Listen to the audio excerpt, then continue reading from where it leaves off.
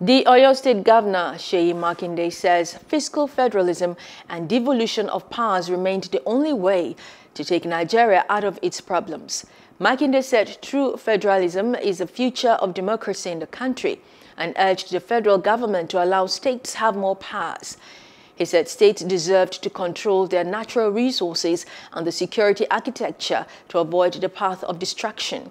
Makinde spoke at the International Conference Center, University of Ibadan on Tuesday during his keynote address at the maiden Seyi Makinde National Democracy Summit.